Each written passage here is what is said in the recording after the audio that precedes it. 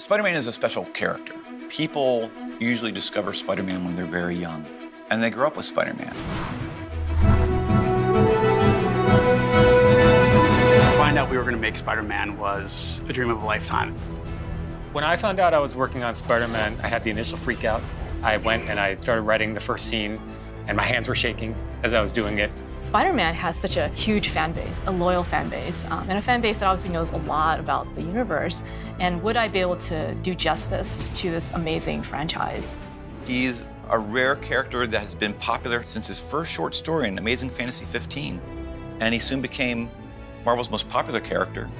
And he's held that position for decades. Wow, that might be the nicest thing you've ever said to me. To be asked and have the honor to make a new video game and to work with partners as awesome as Insomniac and PlayStation, it's amazing.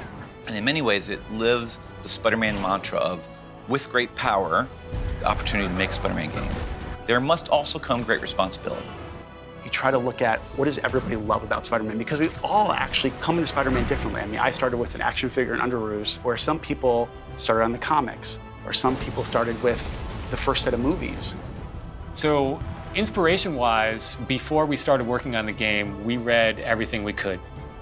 You look at the Ultimate Spider-Man series that was created by Brian Michael Bendis, and what I really liked about Brian's take was that he kind of said it's okay to twist things a little bit. It's okay to take the DNA of the character, but then mix things up, and that was kind of like one of our models. On the Marvel side, we were taught by Stan Lee, he said, every comic could be someone's first comic. So you need to make sure that it's accessible, that it's awesome, that it's so fun that they want to come back for more, and you have to do that each and every time. So here with this game, this may be someone's first exposure to Spider-Man. So it's our job to make sure that we communicate who he is as a person, to show how fun he is, to show how fun it is to be him. We are giving an experience that you haven't experienced before. It's not the same story you've read in a comic. It's not the same story you've seen in the movie. We wanted to give you something that is fresh and unique.